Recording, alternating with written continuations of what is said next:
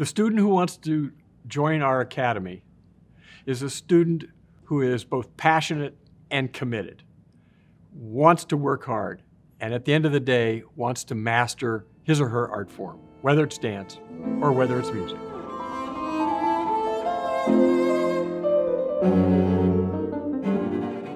One of the great things about our partnership with Orange County Music and Dance is it allows our students to have an amazing experience when it comes to private education in terms of their field of choice. So as a performer, musician, dancer, they're going to really have access to some of the finest teachers, not only in Orange County or LA County, but really all of the world. Our after-school program for pre-college is really designed to allow students to do three things. Number one, to be proficient. Whether it's in music or in dance, we want them to really know their art form and know it well. And second, we want them to be literate.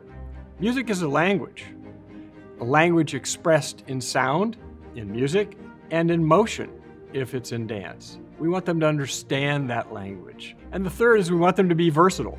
We want our musicians to enjoy multiple styles, from classical to jazz to pop, rock, Broadway, the whole range of musical styles and genres. And the same thing in dance. We want them to be masters of many styles, from ballet to hip hop, jazz, modern, contemporary.